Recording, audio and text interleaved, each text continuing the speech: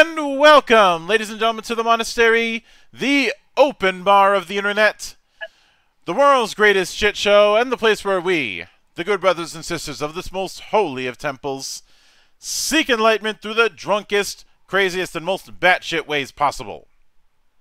I am your one and only gaming monk, better known as Mildra,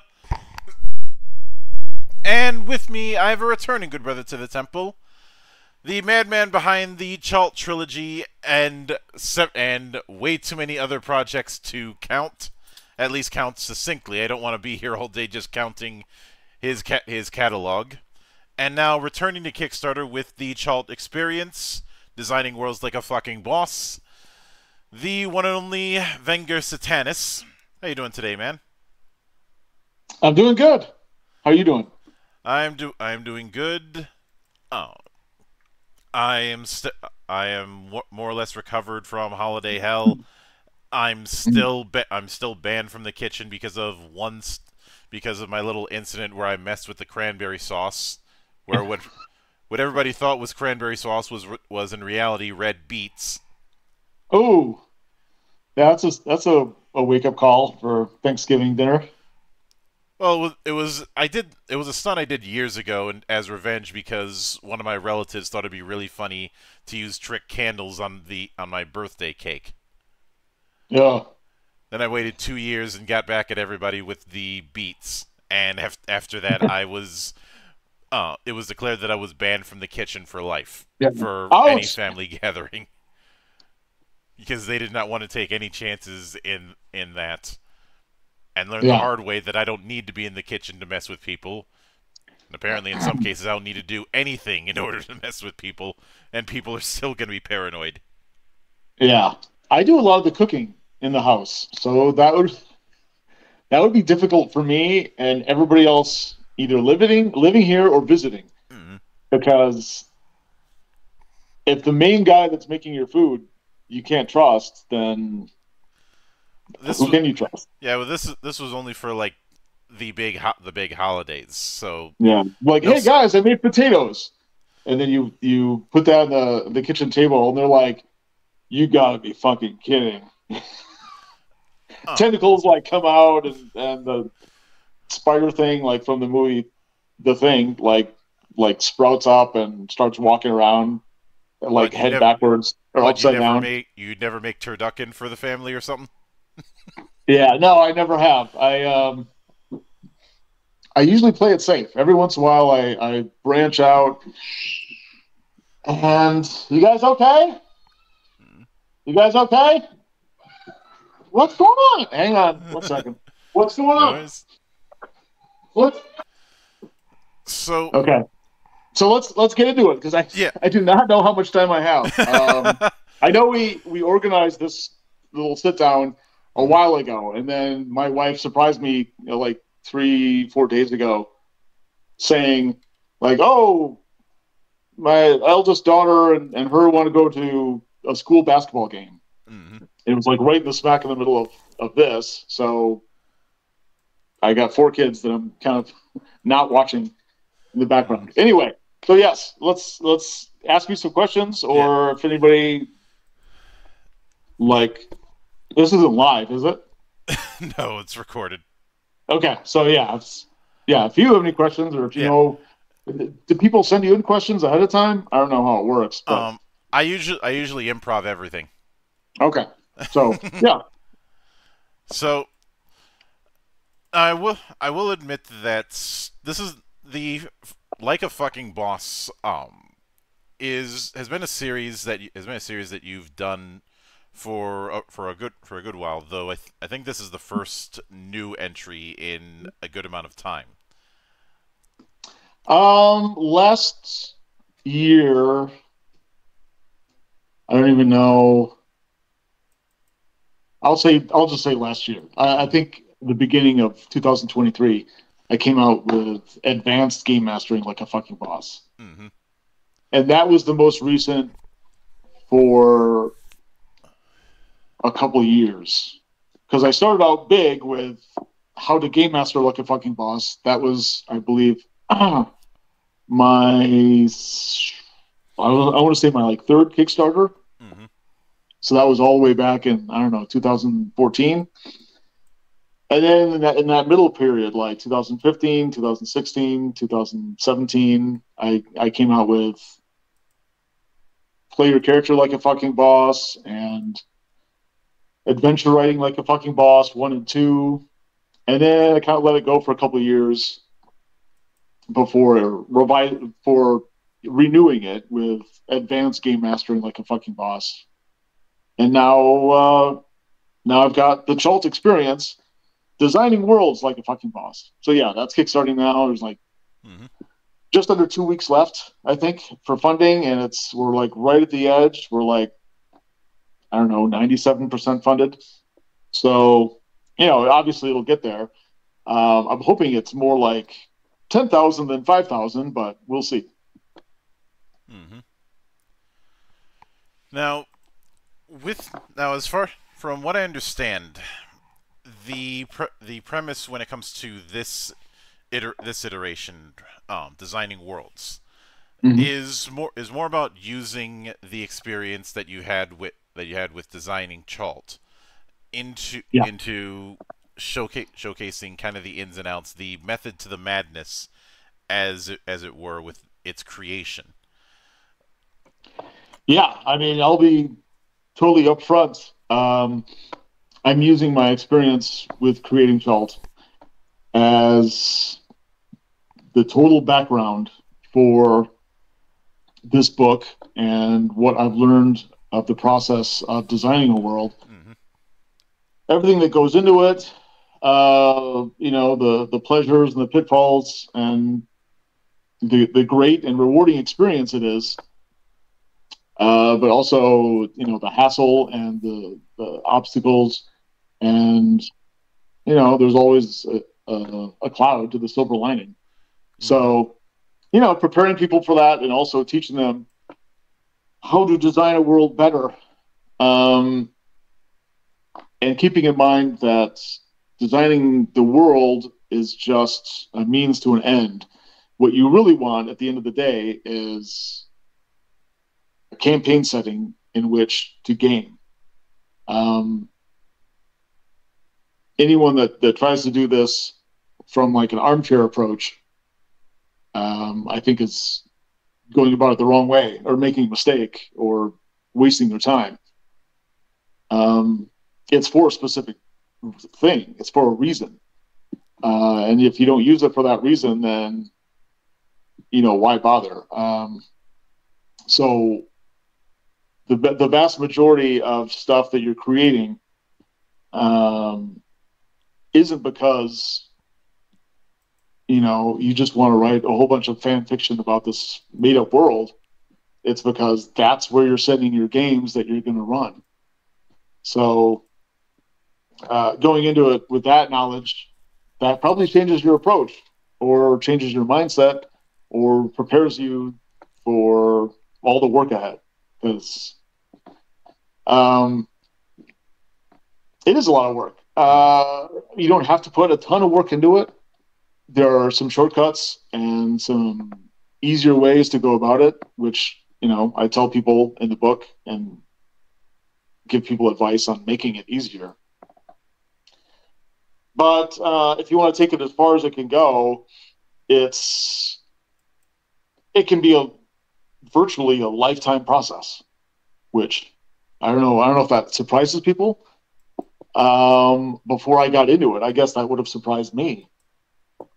But just like role-playing, the hobby itself is something where there's always more to do. And there's always more to learn and to know and to create with an entire world. You never really have to stop designing.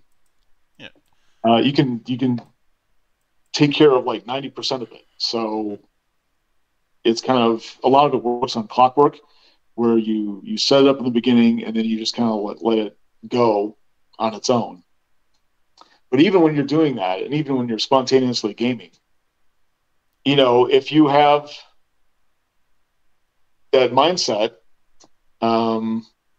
that you have designed your own world and you want to game in that world and you want it to be a living world, you're gonna, even by accident, come up with cool new things about this world that you didn't even realize was there a year ago or 6 months ago or 5 years ago. I'm coming up with new stuff in Charles all the time. And partially that's because I'm using it. I started a month and a half ago, maybe 2 months ago now. I started the second Chult campaign, and I'm going to try to let this one go as long as I possibly can. And the more it gets used, the more creation happens, and the bigger it gets, and the more, I would say, real it gets, and the more realized. Mm-hmm. And not that I'm asking to go into spoilers with the book, but what would you suppose would be one example of something that in the early days of developing Schultz had to get kind of taken out just because it didn't work in practice as well as you thought it would on paper? Oh, that's a good question. Hmm.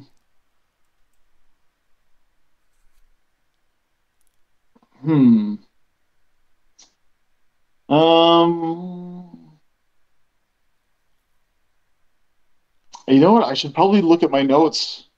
That would be a good thing for the book. I'd probably look at some of my early blog posts when I was sort of brainstorming Chult. Mm-hmm.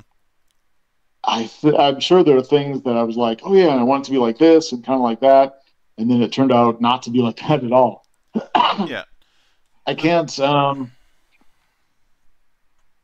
I can't think of anything. I mean, the sort of kitchen sink approach. I come up with the kitchen sink approach means that, like, really, there's nothing almost that can't be shoehorned into Schultz if I really wanted to. There's always a way to put stuff in there. If I wanted to. Sometimes I come up with something that is cool or funny or has some pop culture cachet, and I feel like, oh, this has legs. This can, be a mainstay of several adventures, or this is going to be bigger in the next book, or whatever. And sometimes things just kind of like fizzle out, like the city state of Jalette, which is like a matriarchy. It's like a female led city. And I've done a little bit with that. I've described it in a few places, and every once in a while you'll hear about it. Someone will be from that place, or someone is on their way to Gillette. But I probably don't use it as much as I could. So there's a lot of stuff like that. Like, I come up with like 1,000 things, and I end up using maybe 700 of them on a semi-regular basis. And so some things are there, but since they don't get used, it's like they're on the cutting room floor, I guess. I suppose that's the advantages and disadvantages of that kitchen sink approach. Yeah, I mean, you got to pick and choose because you literally can't have everything in every adventure or campaign. I mean, unless the campaign goes for like 10 years or something. I mean, but even then, of all the things that you create, there's going to be a couple things that got mentioned once or maybe twice and then never again. So you really do have to pick and choose what you want in there and what you want to be the focus, because you can't just click the box or check the box like, I want everything. That's practically that's not going to work. And I think the book, to have any real value, needs to be practical. It needs to come from a space of like, here's how you do it in the real world, and here's how you practically apply that knowledge or whatever in your own game. So again, it's not like an armchair thing where you're just up in your ivory tower, like, typing away, like, oh, and then people should do this. I want it to be a real field guide for doing the thing. And yeah, I think it'll be very rewarding and very cool. And I think every game master that really wants to level up in their hobby should design their own world. Or even if they don't design their own world, like say they've got a favorite world that was already created for them, like Dark Sun or Planescape or Ravenloft. There are a lot of ways that you can make that campaign setting, that world, your own. And that is also something that I'm going to touch on multiple times in the book. So, yeah. Yeah, because obviously with these sort of advice, it's you're using Chalt as essentially the template, but unless I'm misreading, you're not producing this with the assumption that somebody is going to be making a Gonzo post-apocalypse the way Chalt is, but using it as just advice for what they're going to be making, which means the degree of agnosticism. Yeah. Would you say that it makes it a bit tricky in terms of what you can use as examples so that it doesn't skew? It does. A lot of it will be agnostic or neutral, but I'm going to be honest and come from a place of, this is what I created, and this is how I did it, and this is what I was trying to get out of it, and this is what the reality, this is what actually happened. And I'm using Chalt as the background, and just as you said.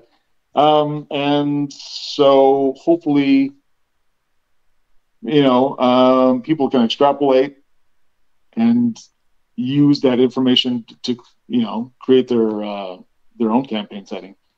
But a lot of my examples and a lot of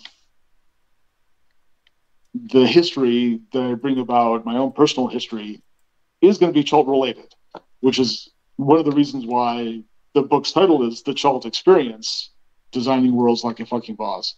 So it's definitely going to be slanted towards Chalt, but it's like you said, it's going to be as neutral and agnostic as I can make it, while still talking about what I did with Chalt and stuff from there. Does that make sense? Yeah. Okay. Yeah. And that's also why I find the fact that you're going to be putting in some table work interesting. Is that more to demonstrate how some of the ways that encounter tables can work? Just as one example. Oh, random tables? Yeah. Obviously, it's not going to be for every game master's approach. Not every game master uses random tables, but I feel like it's kind of a staple and kind of I don't know. It's as close to a requirement as I feel like you can get. You don't have to use random tables, but I feel like you're making life harder on yourself, and you're not gonna get the optimum experience if you don't ever use random tables. So when I use them in the book, they're going to be, again, practical. Like you can literally use that random table that I use as an example in your own game, especially if you are running Chalts or something like that. Mm-hmm. But also, um, the random table will be a guide for you to create your own random table that will help you when you're designing your own world, which in all likelihood probably won't look anything like Chalt. Mm-hmm. And that's the reason I brought up that agnosticism, because an easy trap could happen where someone's developing their own world, going through this and skewing it towards something Chalt like, which I think is pretty clear is not something that you would want. You would want somebody to make their own world, but not feel like they have that has to be like yours, because obviously nobody's going to be able to do that but you. Right. I mean, I'd be flattered if they wanted to use Chalt Mm-hmm. to run their own games. And like I said, there's going to be ways for you to make something like Chalt your own. Mm-hmm. So it not only feels like it came from somewhere else, like from me, for instance, but you made it your own. So it also feels like yours. Mm-hmm. Um, but yeah, if someone doesn't want Chalt, someone wants to make something like Chalt but different, they can do that. And if someone wants to make something completely different, they can do that too. But neutrality and agnosticism only goes so far. So I will freely admit that a lot of examples and pieces of the template, like random tables and such, are going to be Chalt in nature. Mm-hmm. That certainly makes sense. Now, with that in mind, what prompted wanting to take this angle with this particular book? Um, I think I saw a need for it. I don't. There are books on sort of organizing a campaign setting, or books on directing game masters to, excuse me, to sort of focus Mm-hmm. your campaign setting. But I didn't see too many books on the market where the author tried to show game masters how to create their own world, either from scratch or take something that already existed and modify it and personalize it so it made more sense at their table in their game than just taking it off the rack and opening it up and just being like, okay, this is everything it is, and just like kind of reading it verbatim and telling the players like, everything you've ever read or known about Dark Sun, like that's all real. It just is what it is. Let's start playing. I mean, you Mm-hmm. can do that, but I don't feel like I feel like you're cheating yourself of a lot of experiences that comes with designing your own world. And I saw this niche that I thought I could fill because of my experiences creating Schultz. I started creating it, at least brainstorming the ideas, I think back in like 2018. And it's still developing. So I felt like now that I just had a year of campaign play, where before I was mostly focusing on one shots and games that lasted 2 or 3 sessions. All of 2023 pretty much was Schultz in campaign mode. And having gotten enough of that under my belt, I felt like now was the time um, to talk about it and to write a book about it and hopefully help other game masters do what I did to a certain extent, but do it their own way. Mm-hmm. Now, with that in mind, as I understand it, you're shooting for about some about 32 pages with this project. That, yeah, at minimum, yeah. Mm-hmm. I did have a stretch goal for if I got lucky and I got hit like 20,000, then the minimum page number was going to double to 64. But we're a stone's throw away from 5,000. I feel like we can maybe get up to 10,000. I don't think we're going to get to 20,000. So, I mean, yeah, the minimum page number I said was 32. Usually when I get writing and kind of get on a roll, I can write more. So I'm going to tentatively say somewhere probably between 32 and 42 pages. I feel like that's a good amount without, I don't know. I mean, I want everything to be poignant and succinct and punchy.